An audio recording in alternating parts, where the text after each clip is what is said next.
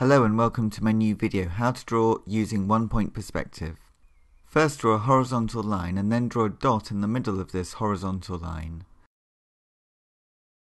Next, draw two diagonal lines that meet at this dot or vanishing point. To make this into a railway track, draw a series of horizontal lines that get closer together as they go towards the vanishing point.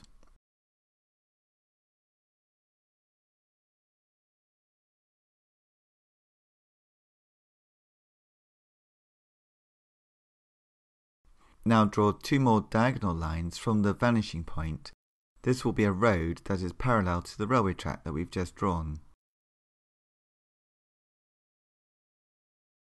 Next, we could draw another diagonal line just to the left of these two. Now on this new diagonal line, we need to draw a short vertical line which will be the near corner of a house that we can draw. Then from the top of this upright vertical line, we draw another diagonal line. Next, you could draw a triangle for the side of the roof and then a square below this for the side of the house.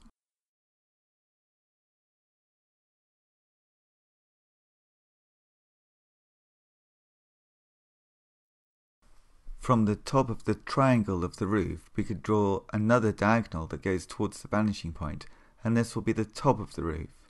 And then to cut it short so it doesn't go on forever to the vanishing point, we need to copy the side of the triangle on the right and copy that angle for the back of the house, and then we'll get a roof that will work in one-point perspective. Now to this house you could add a door and some windows maybe, and so the uprights of the door will be vertical and the uprights of the window will be vertical, and the diagonals will follow the diagonals that we've already got, again going towards this one vanishing point. For one-point perspective you need one vanishing point, and all of the parallel lines need to go towards that one vanishing point. So now we have a horizon with a railway track going to the vanishing point, and then a road on the left also going towards the vanishing point, and a house in one-point perspective as well, just a simple house. Now on the right hand side we've got some space, so I'll do two more diagonal lines going towards the vanishing point, and then the third one as well, and then on this third diagonal line on the right I'll put some upright verticals, and I might make these into lampposts or maybe trees. I'll make them into trees, and to do that we just need to find the top of one of the trees, the top of one of these vertical lines, and then to draw a line from this top base all the way to the vanishing point.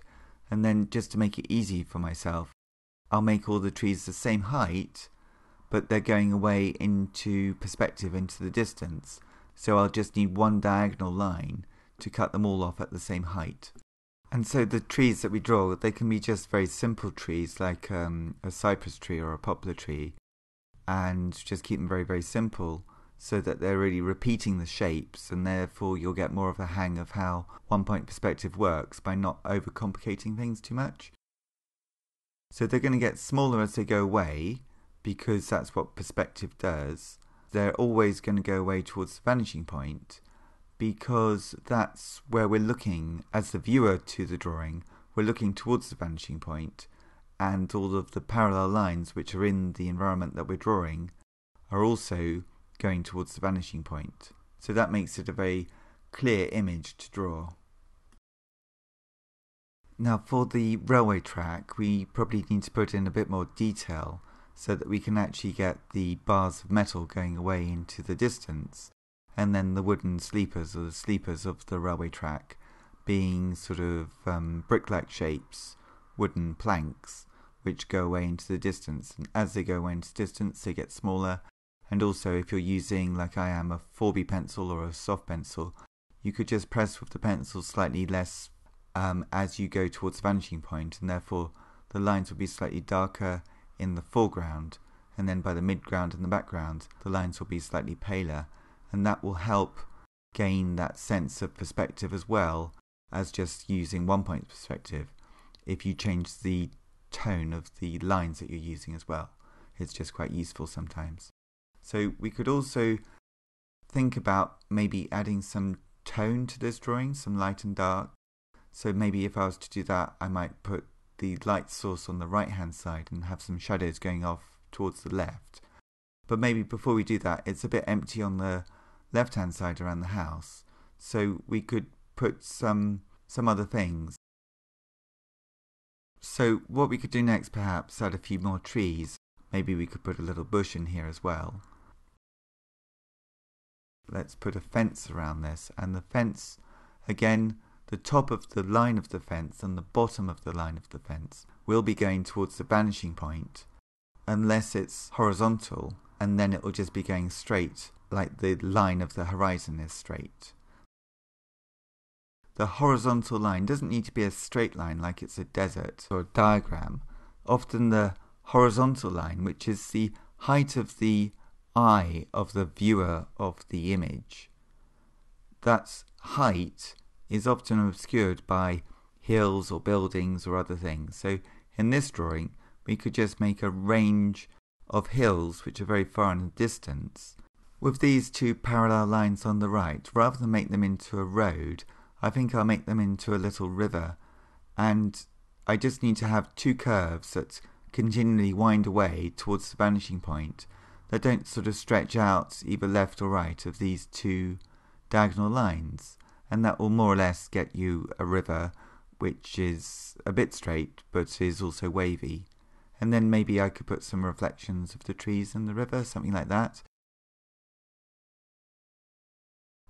So I think with this avenue of trees, I could put a little path to the right hand side as well that goes behind the trees, and that will make the trees come forward because they've got something behind them, so therefore they're going to stand in front of the thing that's behind them.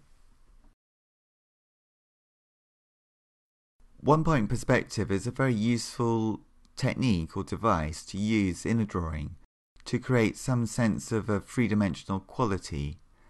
Now, I would say that the actual, reality of the world is quite complex, and one-point perspective makes things quite simple, but it also makes them quite readable as a three-dimensional quality on the two-dimensional surface of the paper. So it's a useful thing to be able to do, but it does have its limitations as well. But I hope that you enjoy the rest of this video, and please subscribe to my YouTube channel, Circle Line Art School, for many more of my drawings, particularly drawings in one-point perspective, two-point perspective, many other drawings there too. So please subscribe to my YouTube channel, Circle Line Art School, and thank you very much for watching. I'll speed up the video from here on, and see you next time. Bye-bye.